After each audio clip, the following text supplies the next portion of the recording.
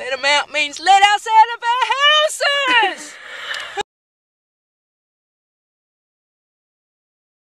Hi, I'm Phallee. I'm 23 years of age. I live in Geelong in the Cryo region. I'm doing a course through The Torch, which is a community development course. We're working on a community project, doing a Mosaic and working with the Northern Bay colleges doing it. It's a fun course. I get to interact with a lot of mums, even though they're my friends. Hi, I'm Natalie. I'm 29 years old and I'm doing the Community Arts and Development projects. I'm part of the Geelong team.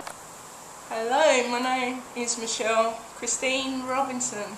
We're using NAIDOC Week as a starting point with Aboriginal art, and hopefully by us going into the community we can start helping. Just a study out of our hope to get some jobs and stuff afterwards, and not the adults. It's pretty much planning a future for our kids.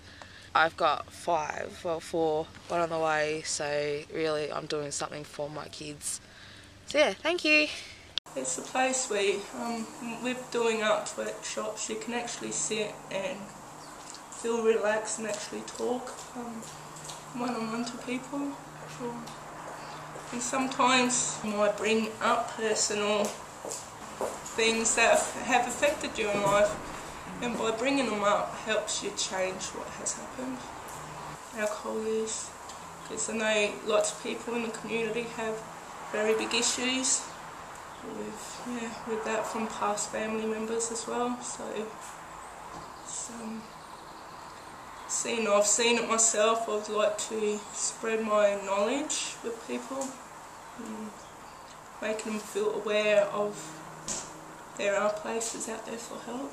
And I'd like to see myself in a role where I'm helping the youth and their parents roles, and connections with health facilities and others, even taking these people to educational sectors where they can work. 5 kids, so really I'm doing this for my kids and to try and make this place a better place for when they get old enough, because there's a lot of drugs and crime. The crime rate around here is really bad, so hopefully we can make it a better place.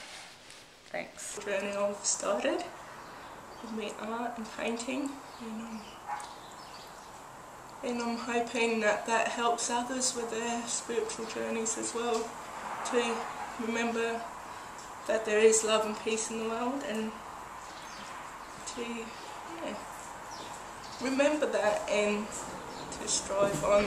We've got a lot of good people with us at the moment, but we need to get them a bit stronger, and they're wanting to change the world. Yeah, we're going to change the world.